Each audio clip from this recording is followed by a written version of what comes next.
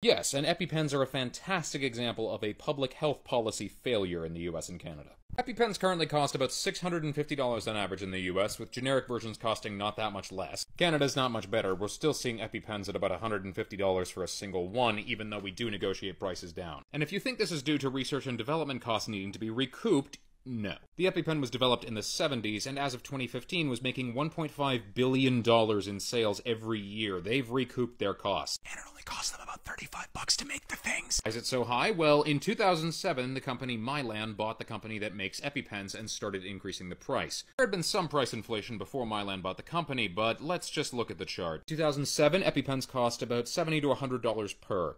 As of 2016, they cost over $600 for a twin pack. You're probably wondering why there aren't generic versions of the EpiPen and why they're not pushing prices down. The FDA did finally put out a generic version of the EpiPen in 2019, and fortunately it is... Oh, I was sitting in front of the knot. So this TikToker, Marcus Territory, points out one of the most frustrating things about the medical industry in the United States of America. And it actually gets more frustrating than what he's talking about. Now, first and foremost, we need to understand that theoretically, the cost of pharmaceuticals should be going down every year because the cost of manufacturing pharmaceuticals goes down every single year. With all of the fantastic bioprocessing techniques that we have developed, it actually turns out that once we've designed a new drug and we know it works, it is actually far cheaper to produce it than ever before. And things like insulin, for example, are incredibly cheap to make. But instead of getting cheaper every single year, these things actually get more expensive. Now, the companies that do this like to say that they're recouping the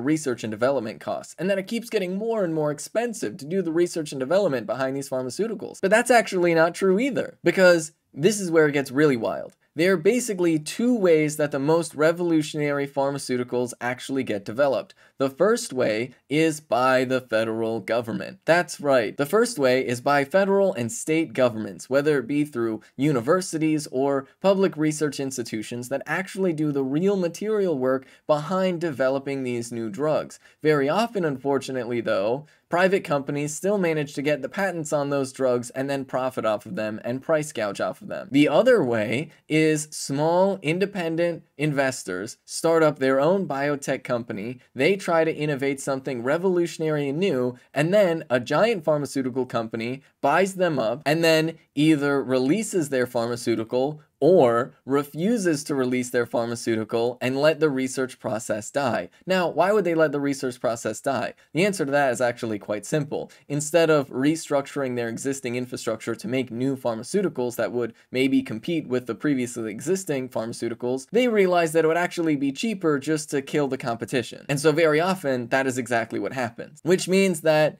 one of two things is typically happening when you're talking about research and development in the pharmaceutical industry. Either the government is actually paying for most of the research and development, or companies can find fun loopholes to avoid actually paying the bill. And then the research and development that giant pharmaceutical companies actually are doing, for the most part, is creating biosimilars. Basically recreating pharmaceuticals that exist elsewhere but are slightly different so they can get a patent on it. This is why pharmaceutical development has actually sort of slowed down in recent years. It's because the increased privatization of pharmaceutical research has led to more copycats and more recreating the wheel than actually developing like revolutionary medicine. And so these companies mostly make their money off of price gouging. And they increase the price every year, not because anything about their business gets more expensive, but because they want to serve the shareholders. And the shareholders expect increased value every year, which means that they have to make increased profits every year. And this is something that applies to the rest of the economy as well.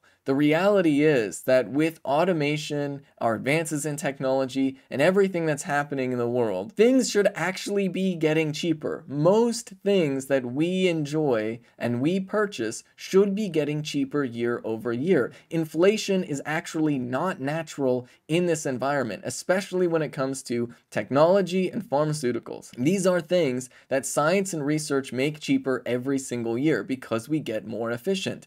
But those efficiencies, instead of being reflected in reductions in price, just are reflected in increased profit margin. But the increased profit margin from that efficiency is not enough, so they also increase the price to even further expand the increased profit margin. And that, I think, calls into question the idea that GDP should increase.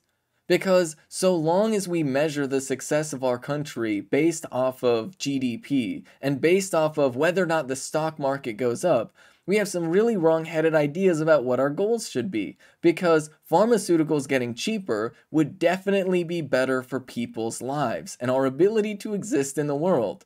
But pharmaceuticals getting more expensive is very, very good for the stock market, and it's very, very good for GDP. And so this is where an increase in GDP actually leads to a decrease in the quality of life for average people. Which is why when we have a technology-based economy, our aim should be to move towards a post-growth economy. That the growth that we see comes in the increased value of our dollar that stems from a deflation. It comes from a reduction of the cost of living. But instead of seeing that, these giant companies want to see a profit. And to make it even better, the people elected into Congress, they think that GDP should go up too. Which is another reason why, instead of having a reasonable process for pharmaceutical development, very often what we see is corporate handouts. The government subsidizing all the research and development, and then these private companies coming in and taking all the profits and price gouging you in the process. If you ask me, I think if we recognize that the government is already funding the most successful drugs, then maybe perhaps the government should be the one actually doing the research and development for all of this life-saving pharmaceuticals, and maybe perhaps they should keep the patents so that if we have public ownership of the medicine that we need to live, then we could all benefit from the shared reduction in cost. This is Ben Carollo with Rebel Headquarters. You can catch my show Galaxy Brain on the Young Turks Twitch channel every Friday at 4 p.m. Eastern Time. If you want to stay up to date with my content, you can follow me at Benjamin Carollo on Twitter. And for those of you that might be wondering or have noticed, my pronouns are in fact she, her.